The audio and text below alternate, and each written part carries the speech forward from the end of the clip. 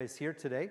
I want to just to reiterate what Athanasius just said. I think that it's a lot of the things that we're going to say today obviously are going to touch on and kind of lay the foundation for things like struggles with chastity. I know we could go, like he said, we could go an entire day on that. We could and hopefully will soon do an entire day on the topic of LGBT issues, but there's a lot there. So what we're doing today, it's not that like it has nothing to do with it, or we're not going to talk about it, but like we're laying the foundation, and really kind of before we enter into those topics, we really need to have firmly in place what we're doing today. So it's not like don't talk about it, we're not going to say anything, but it's like we're just laying the foundation. So just to kind of reinforce the little context that they gave today. So what we're doing really, as he said, is this first talk is really just to lay some foundation for today, and particularly in Scripture and in tradition. What are the sacred Scriptures and the teaching of the Church, particularly the teachings of Pope St. John Paul II, and calling on some key teachings of the Second Vatican Council in the 60s, what those tell us about this great mystery of how we're created as women and men. So let's dive in. One of the things that intentionally today, we want to also just have beautiful images, right? So part of the beauty of our Catholic tradition is we have beautiful art. So I tried to pull some of those in my presentation to help us to enter into this great mystery of the beauty of our creation and the way that we've celebrated that in art throughout, and even in sculpture throughout our tradition. So let's dive in. Right away in the first book of the Bible, the beginning, Genesis, the word of the book refers to what the first words are in the beginning, right? So the very beginning of creation, the very beginning of our discussion of who we are as men and women, we have to go to the beginning, right? So the famous image from the Sistine Chapel of the creation of Adam, and this pivotal verse from Genesis chapter 1. God created mankind in his image. That word mankind, or when you see man today, it's the general. So in Latin, it's homo, right? This is referring to us as human beings, as a species. God created mankind in his image. In the image of God, he created them. Male and female, he created them.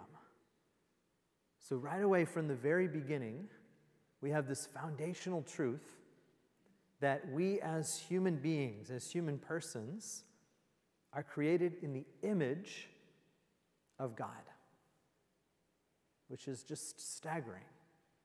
That God creates us in his own image, that we reflect him in some way.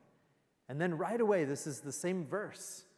It goes on to say, male and female, he created them. So somehow the fact that you and I are in the image of God has everything to do with the fact that we're created male and female. There are two kinds of human beings, right? That God, in creating us in his image, doesn't just make one kind of human. He makes two basic kinds, male and female. And so the fact that we are created in God's image, we have to right away hold that right beside the fact that we are created as male and female. And this is a kind of a foundational truth that cultures around the world have understood. So you might remember, some of you, if you studied some Greek philosophy, there was this myth among the Greeks that we originally, it's kind of a strange myth, but they had some strange, they were an interesting people. They had this myth that we were originally spheres, that human beings originally were spherical. So just kind of picture that for a second. But that somehow, because of something that went wrong very early on, that's a theme also in a lot of kind of cultures of the world, seeds of the truth of what Scripture teaches us and what God reveals to us, are there even in cultures before Christianity and apart from Christianity, because God desires everyone to know the truth. So there's this foundational sense that like something went wrong and we've been split. And this is kind of the idea of soulmates comes from this, that basically human beings now, we're half of the sphere. And we're walking around and we're looking for our other half. There's where that expression comes from, right? That we're somehow not complete by ourselves. Okay, so there's something right and something wrong about that we'll come to. But that's kind of there from the very beginning. So the sense that like there are two kinds of human beings. Male and female, he created them.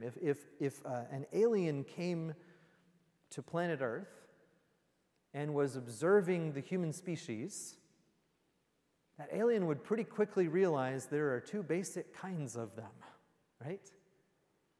And something seems to draw them to each other, right? And of course, this is something we see in the animal world as well, right?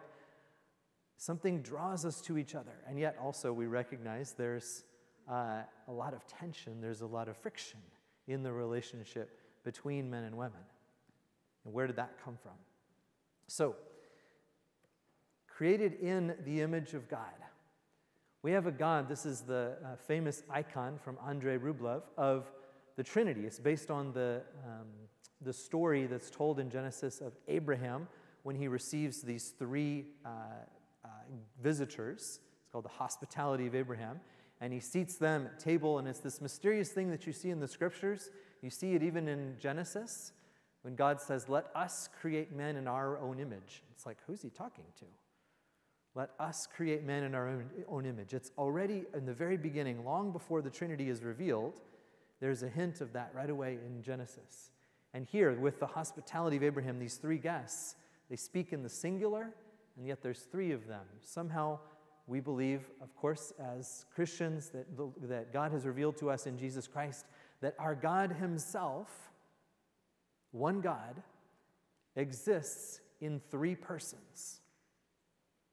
That our God literally in himself is relationship. And again, that's hugely important when we consider that we are made in the image of that God. God who is relationship in himself. That who God is a father who has an image of himself, an idea of himself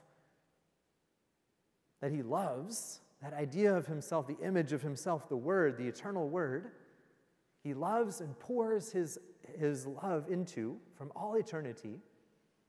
The Son returns the Father's love, receives and returns the Father's love from all eternity.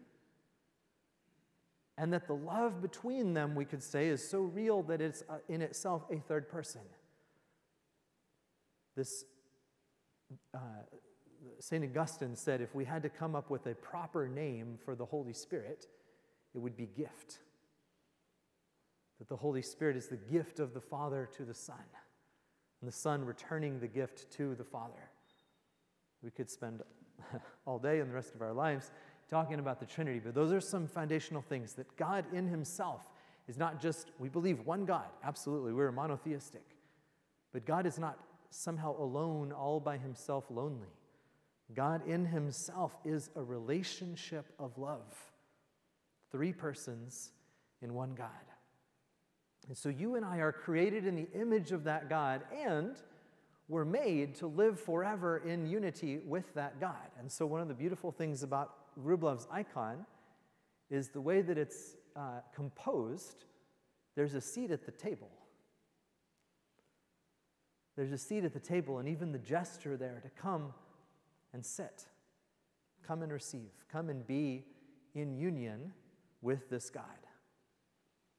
God who has made us in his image and who desires us to be with him forever. So God in himself is relationship, and you and I are made in the image of that God. Okay.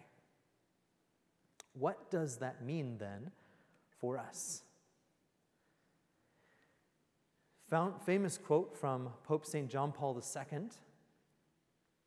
was Pope from 1979 to 2005. I think those dates are right. Was the Pope who was formative for me growing up and entering into seminary. And about half of the time that I was in seminary preparing to be a priest.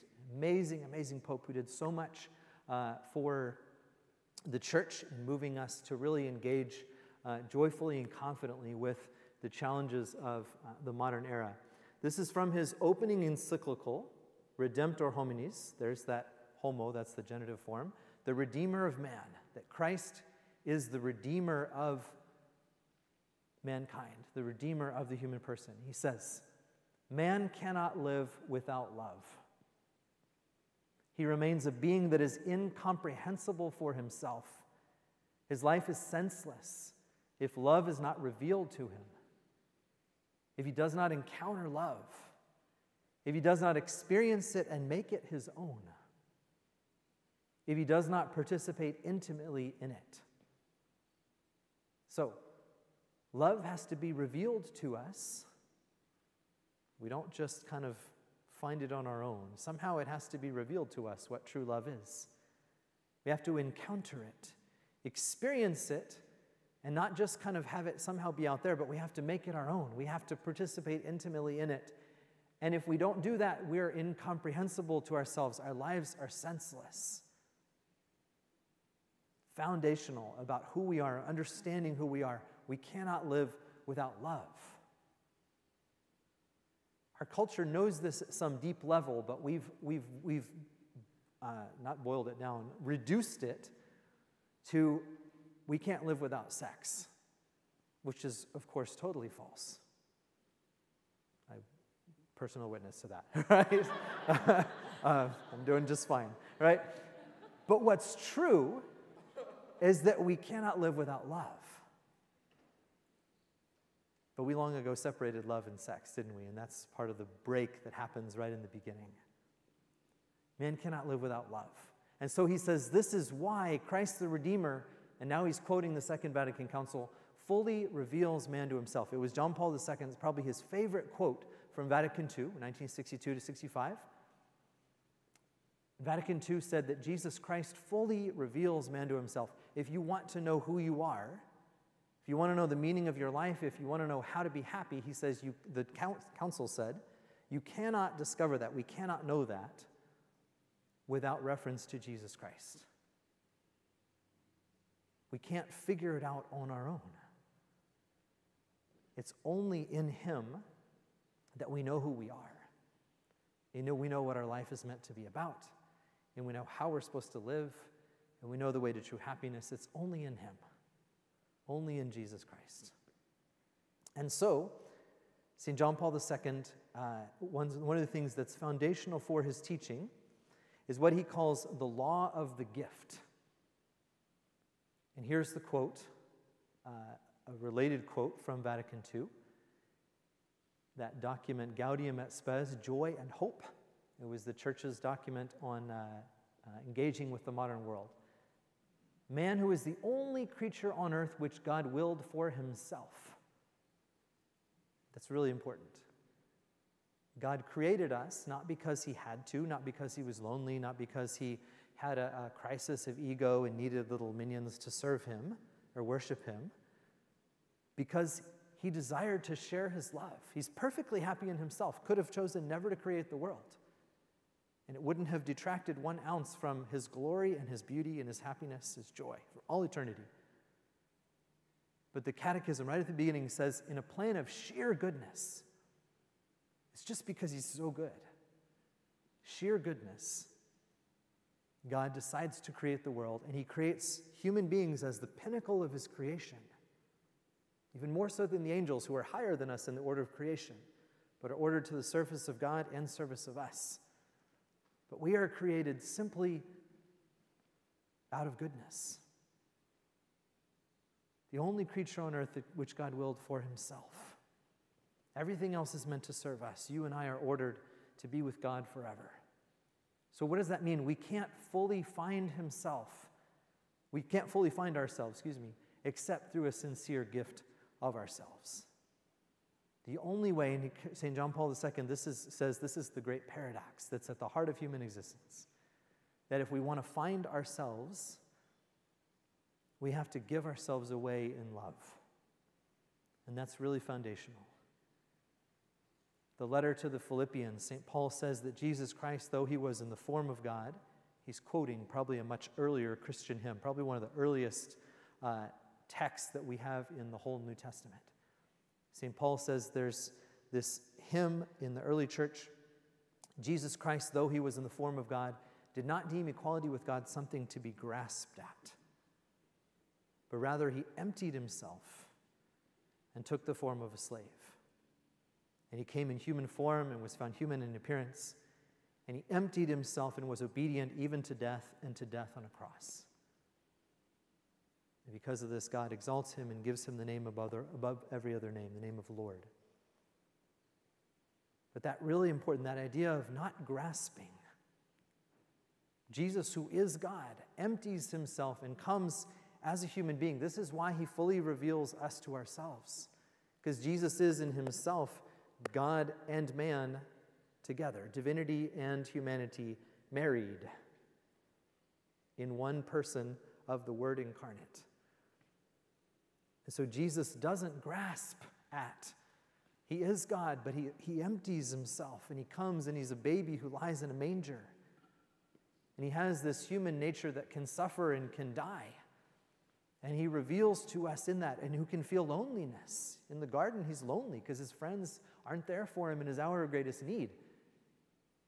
He redeems that experience of being lonely. God knows what it is to feel lonely, and God even knows what it is to feel abandoned by God. That's a staggering thought. He comes to reveal us to ourselves. Because we don't know who we are. That's what happened in the garden. We're going to get to that. But that's a foundational thing, that he doesn't grasp at divinity, but he empties himself.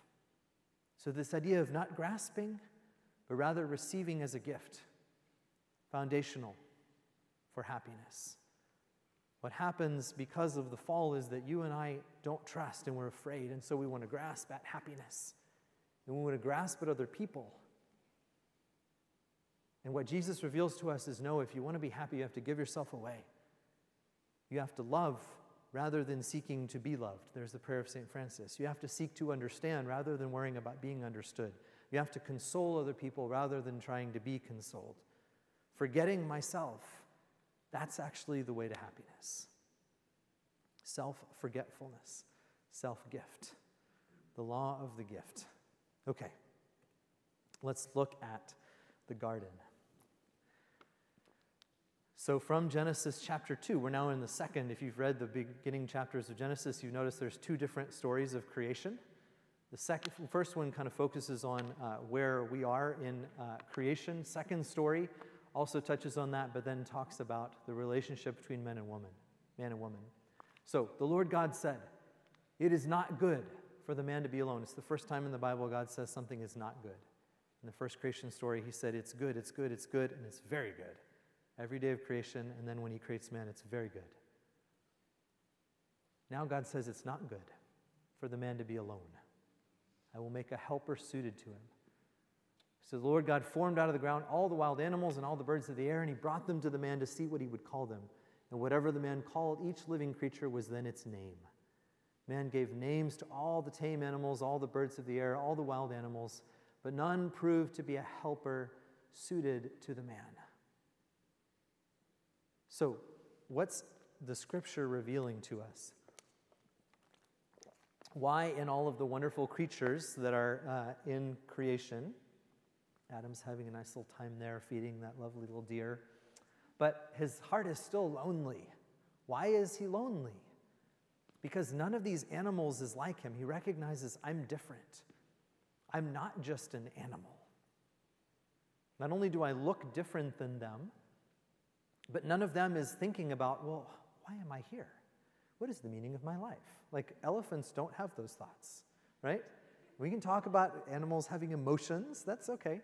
But like, there is a whole nother level of self-knowledge, of self-awareness, and the capacity to love, to sacrifice.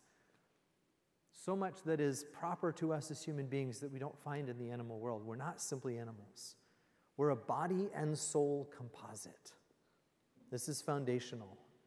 What is a human person? A human person is body and soul. Foundational. So I don't just have a body, I am a body. We don't just have bodies. It's not like the real me is inside, and I'm just kind of like animating this bag of flesh, right? Now, we do have a soul that endures after we die, but what do we believe as Christians? We believe that that separation of body and soul is unnatural, that at the end of time, our body and soul are going to be reunited. We'll be whole again, because that's how we're made. We're a composite, a union of body and soul. And so who I am is my body. Here's a little example. If I say, look at me, where are you looking? Not over there. Not over there. If I say now, look at my body, you're like, oh, Father, you're a priest. Oh, no. Right? I'm wearing a sweater, right? But why is that different? We immediately, that's sexual, isn't it? Look at my body, look at her body, look at his body. So immediately we've reduced the person, right? But where else are you going to look, right? Because the body is who I am. But the reason that that's uncomfortable, that's the whole thing. That's what's happened to us. That's what we're going to talk about. Okay, so we'll come back to that. We are a union, a composite of body and soul. All right, this is what St. John Paul II says. The TOB is Theology of the Body. It's a series of talks that he gave, unpacking several different scriptures, but starting with the text of Genesis. So he says, when God, Yahweh, said, it is not good that man should be alone, he affirmed that alone, man does not completely realize this essence, the essence of being human. He realizes it only by existing with someone, and even more deeply and completely, by existing for someone. We don't really fully realize who we are unless we exist with and for someone else.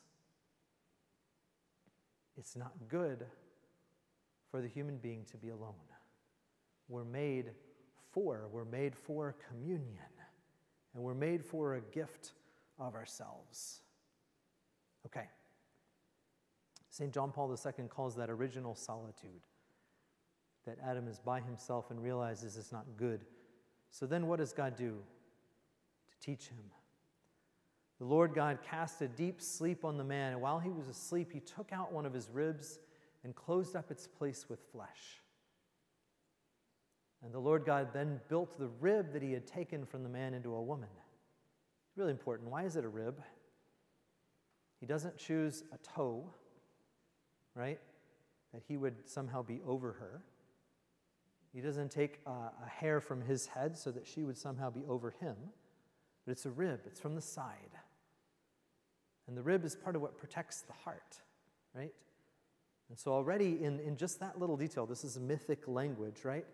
Language of poetry that's been passed down for millennia that gets at deep truths about who we are. The rib is part of what protects the heart. That they're made somehow to be a gift to each other. And he brings her to the man, and the man says, this one at last is bone of my bones and flesh of my flesh. This one shall be called woman, for out of man this one has been taken.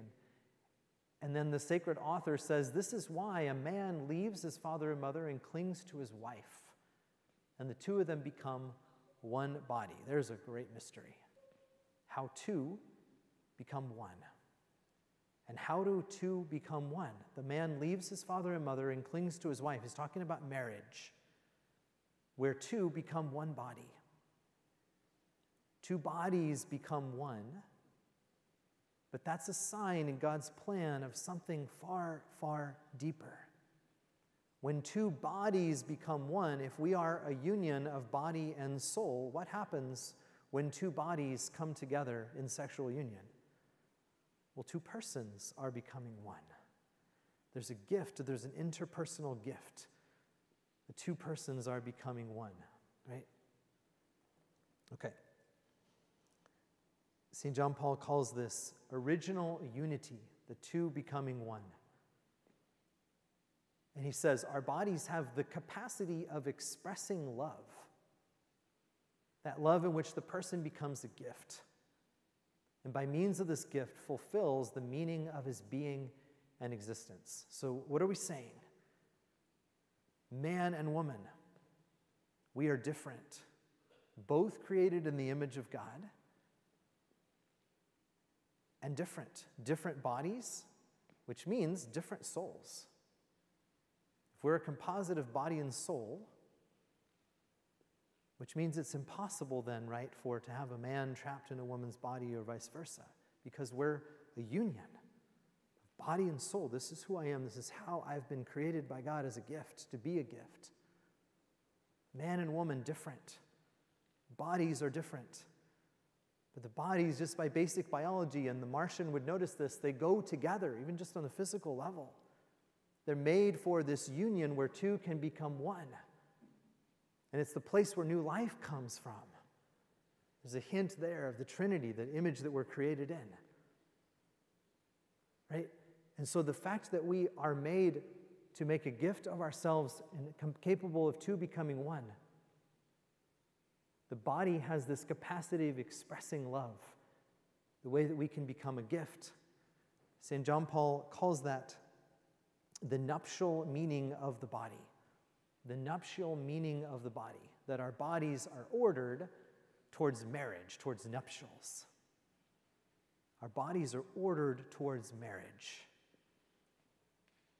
And you're going, but Father, you're not married. How are you fulfilled as a human being? Hold on to that thought, right? Because what's marriage pointing to is another question. All right. Really importantly, St. John Paul goes on and he says the man, Genesis, in telling us about these first man and first woman, it says they were both naked, yet they felt no shame. Really important. How we were brought into being. We were naked, but we felt no shame. Why? Because the man looked at the woman and didn't just see a body in the sense that we recoil from. We're like, oh, that's sexual. Somehow that's like already lustful. No, he saw her body. And he also saw, because he saw her body revealed who she is as a person.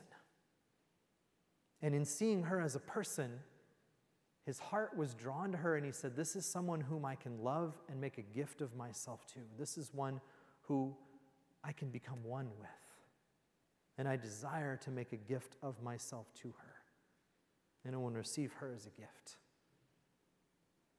And Eve looked at Adam and saw, this is a man who loves me and who I love and who I desire to give myself to and to receive into myself. And a desire to become one. She looked at him and she saw the beauty of him as a person. They feel no shame. There's no fear of being used or misunderstood or treated as an object. No shame. But then we know what happens. So St. Paul calls that original nakedness. And then we have original shame. After the eating of the fruit, you know, it's interesting, just as a sidebar, it's very hard to do a Google search for Adam and Eve. It's very hard to find an image of them without the apple in the picture. That's all right. It's just like we're fixed on that, the fall. She's always handing it to him, or the serpent is one where like the serpent was like coiled around his leg, right? Because we know what happened, right? They grasp at being like God, but without God. And what happens is brokenness, isolation enters into the world. What the scripture describes it as, the eyes of both of them were opened, and they knew that they were naked. Well, they were naked before. What happened? Something changed. And immediately, their nakedness is not okay. They make fig leaves, and they sew fig leaves together and make loincloths for themselves. They hide from each other.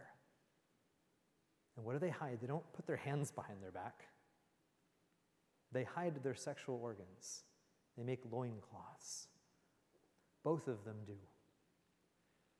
And then they hide from God. They hear the God walking about in the garden. It's the time when they were going to walk together. So beautiful. And they hide themselves from God among the trees. And then when God says, "Where are you?" Adam answers for both of them, "I heard you in the garden, but I was afraid because I was naked, so I hid." Original shame. Let's talk for a second about shame. This is Rodin's sculpture, The Shame of Eve. So expressive. What happens in shame? Why do they both make loincloths? It's really interesting, I think. I think we can, in some level, easily understand why she covers herself. She's afraid of being used. He looks at her now, and there's a different look in his eye. Now he sees her as a body, in like that sexual sense that we hear it, as one who can be used by him, one that he can use, one that can bring him pleasure. And divorced from her goodness as a person. And his heart suddenly is overwhelmed by these urges that have been there before, but before were under the control of his reason. Now they're like boiling out of control. And there's a part of him that just wants to be like an animal and take her for himself. And even in the way that he looks at her, she recoils. She doesn't want to be used. She knows that she's not made for that. Ladies, sadly, with great reverence, you know what this look is like. It's not what we're made for. But we know this is part of our fallenness. This is part of why we wear clothing. But gentlemen, why does he cover himself? It's a really interesting question. What's he ashamed of? Part of the whole narrative is he's supposed to protect her. He was put there to protect her, protect the garden.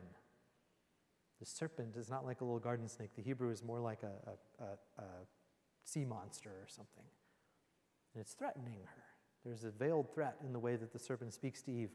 She looks at him and says, "Where were you when I needed you? Some man you are." He feels deeply inadequate.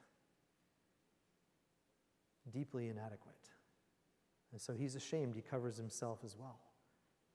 Also in her glance, there's a desire just to use him, to manipulate him to get what she needs. They desire to use each other. And this is the legacy of sin, how our sexuality has been broken. It's not what God desires for us. And so what happens? He sends us his Son. He sends us Jesus, who fully reveals to us what it is to be human. And Jesus, his first miracle is where? At a wedding. Not a coincidence. That's Christ there on the left in the blue and red, and who's to his right, our left? Who is it? Who is it, Alejandro? It's his mom, exactly. It's Mary, and look how she's gesturing. They have no wine. It's Mary. Very good. Right?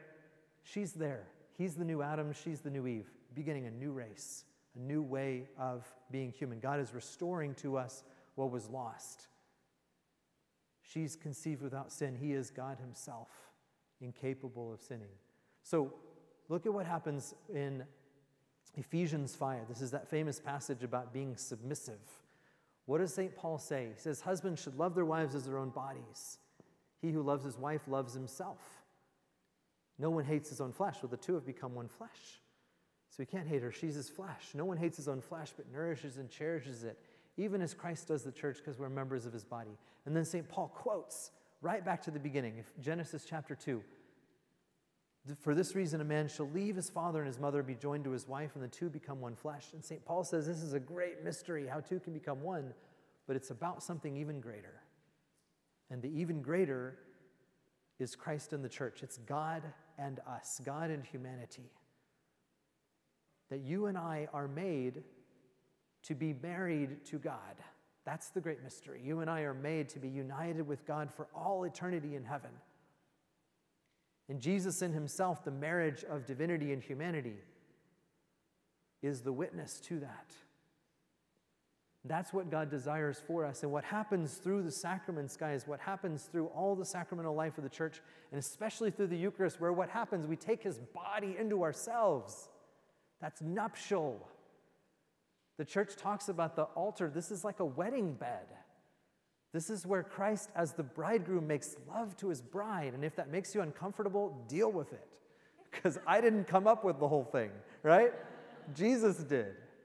It's where he makes love to his bride. And what happens on the wedding night when the bride and groom become one flesh? What does he say to her? He says, "This is my body, and it's for you." And she takes him into herself, his body. And new life comes from that. Same thing that happens on a sacramental level, on a deeper level. The greater mystery is Christ in the church. That God desires to come into us and to bring new life, to make us new. And so there's a lot more in the theology of the body, a whole lot more. But one of the things John Paul points to is he points to Jesus' words in the gospel that it's not just what Moses told you about if a man divorces his wife and marries another, he commits adultery. He says, no, even if you look at a woman with lust, you've already committed adultery with her in your heart. And so he's pointing to the heart, because that's what Jesus comes to redeem. And then John Paul takes another cue from the point in the gospel where they asked Jesus about divorce. Well, Moses allowed us to divorce, and he says, yes, in the beginning it wasn't like that. In the beginning it was not so. And they ask him this thing about the woman that had 7 husbands and who's she going to be married to in the resurrection. And he says, you greatly misunderstand. In heaven, they neither marry nor are given in marriage. Jesus is clear that in heaven there is no marriage, because marriage is an earthly sign that points to the greater mystery. Heaven is the greater mystery. And so John Paul will unpack all of those. But I wanted to end with 2 things that John Paul II gives us.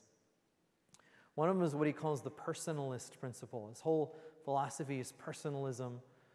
But he says in Love and Responsibility that he wrote before he was Pope, a person must not be merely the means to an end for another person. We can't be merely the means to an end. And so to love another person as an end in themselves and never to use them. One of the insights from John Paul II is that the real opposite of love is use. The opposite of love is use. And so look at what he says. The sexual urge in a human being is always in the natural course of things directed towards another human being. It's the normal form that it takes. If it's directed towards the sexual attributes as such, then we have to recognize that that's an impoverishment or even a perversion of the urge. That sexual urge that we feel, it's not just about, wow, look at her body. It's meant to be, in God's design, look at how beautiful she is as a person. And I want to be one with her. I want to in some way give myself to her and for her. And it doesn't have to be sexually, because in heaven there is no marriage. John Paul will do a whole thing on celibacy for the sake of the kingdom. That's another day, right? But our sexuality, he says, ultimately is about making myself a gift for another person. Let me end with this. Love, he says, consists of a commitment which limits one's freedom. That's challenging for us as modernists, isn't it? Love consists of a commitment which limits one's freedom. It's a giving of the self, and to give oneself means just that, to limit one's freedom on behalf of another. Limitation of one's freedom might seem to be something negative and unpleasant, but love makes it a positive, joyful, and creative thing. Freedom exists for the sake of love. Freedom exists for the sake of love. It's not about doing what I want. It's that the full dignity of my humanity is to say, I'm going to make a gift of myself to another. I'm going to actually limit my freedom. I'm going to use my freedom to limit myself because I want to be a gift to you. And in that, there's the whole paradox. In that, we come fully alive. Whereas if I use my freedom to say, I can do whatever I want, it makes us small and ultimately less than human. So guys, there's a lot there. We're going to unpack it over the course of the day. That's the great mystery that God has revealed to us, and he's revealed it to us in Jesus Christ. Pray. Glory be to the Father, and to the Son, and to the Holy Spirit, as it was in the beginning, is now, and ever shall be, world without end. Amen. In the name of the Father, and the Son, and the Holy Spirit. Amen.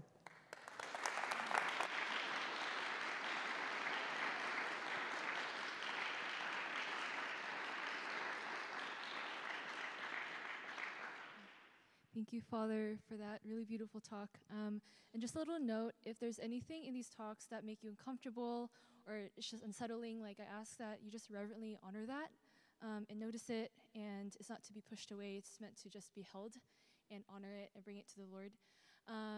We're going to take about 10-minute break between now and Dr. Rigneris' talk. So Dr. Ramirez, whenever you are, we're going to start around 12. So feel free to take a break.